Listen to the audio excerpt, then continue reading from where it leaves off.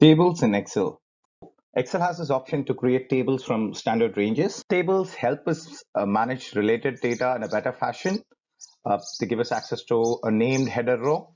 They'll also help us construct formulas using structured references, meaning which you can use column names in your formulas. And you can create calculated columns easily.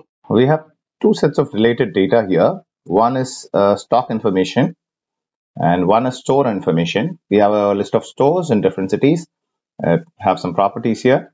Then we have the stock information where we have the store ID, the product ID, the product price, and the stock information. We'll see how to create tables from this. So to create a table, you select a range and then you press Control T. It says, where is the data for your table? This is the range.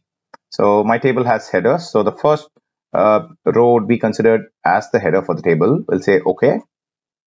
Now we have a table here. Interesting. We'll convert this to another table as well. Control T. Okay. Now if you look at it, when you click on a table, you get a table design tab at the top. So in this tab, you will be able to edit the properties of the table. You can see there is a table name. This table is called table 3. You can change this to inventory. And you can change this to stores. Now we have two tables, inventory and stores. Now let's see how to add a column here. We can simply drag this and extend a column here. We're going to call this column the value. This is going to be the stock value. Let's see how to calculate this. We have the stock and the product price here. So stock into product price should give us the value. So you can say equal to into. Now you should notice when I move the cursor here, it's showing this as at stock. So which means the stock column into the product price column. So this is a calculated column now. So this is what we call a calculated column, and you can look at how it is referenced. Each value is referenced based on the column name, the stock, and the product price. Now, in addition to this, you can do a lot of other things on a table here.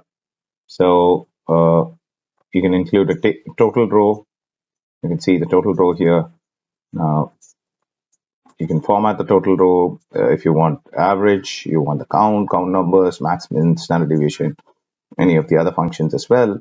So you can look at the average for the total. So here you have banded rows. Banded rows are nothing but each row is a different color. We'll remove this. See that. Then you have a header row. You can remove this. The header is gone. It's there. So you can have the first column highlighted, the last column highlighted, banded columns, each column different, and you can have a filter button at the top. You can remove the filter button. There are a lot of formatting options possible. So you can also change the colors here. We can have different styles of tables, you can see. So yeah, tables will help you present your data in a better fashion. And also, as you go ahead and gain more Excel skills, you'll be able to connect two tables together and maybe build dashboards where you can filter data across tables using slices.